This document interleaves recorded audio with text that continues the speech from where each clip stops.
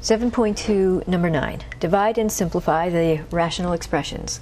Well, because we've got division, the first thing we're going to want to do is turn it to multiplication and flip the second one. So multiply and flip. So we got 2w, take away 2, over 25, times 55, over w minus 1. And now that we have it as a multiplication problem, we're going to factor and cancel, and then we'll go ahead and multiply. So factoring, pull out greatest common factor of 2 on the top one there, and leave 25 as it is, leave 55, and leave the w minus 1. And now we want to cancel. So canceling, I can just do up here, w minus 1, top and bottom. 25 and 55 both divide by 5. So that will leave me 5 on the bottom and 11 on the top.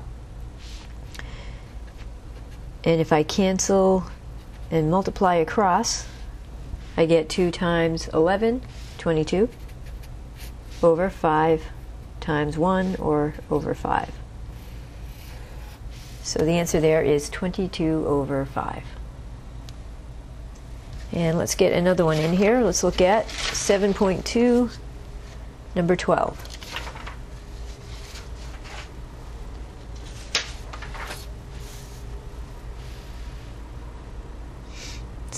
Number 12, we want to multiply and then simplify. So first step is going to be factor everything. So the top left one, we take out a t, and that's it. We get t squared minus 3 left over. Bottom left, we can take out 1t, and we're left with 1. Take away t cubed, times top right, we can take out 1t, and we're left with t cubed minus 1. Bottom right, we can take out 1t again, and we're left with 3. Take away t squared. And now that we've factored, we want to do as much canceling as possible. So the canceling is going to take a couple of steps. So first of all, everywhere there's a t, right? Top and bottom t cancel, top and bottom t cancel. So we can get rid of those. Now the t squared minus 3, we have a t squared and a 3 over here, but you'll notice the signs are opposite. This guy's a positive, that's a negative, minus, plus.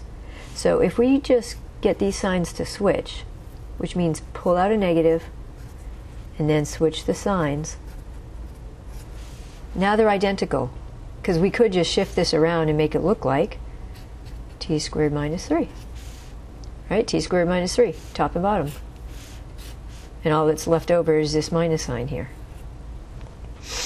Because this guy's gone because we did a rewrite, and we did a rewrite there. This is the same over here, 1 minus t cubed minus 1.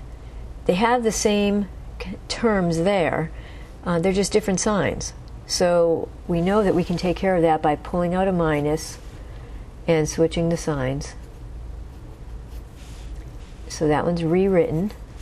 As soon as we do a rewrite, now you'll see that this is a 1, minus t cubed, They're the same, cancel. And we're left with the minus sign there. Minus top and bottom cancel out. And once we've done all the canceling, we multiply. But everything is canceled out. So once we multiply, we get a 1.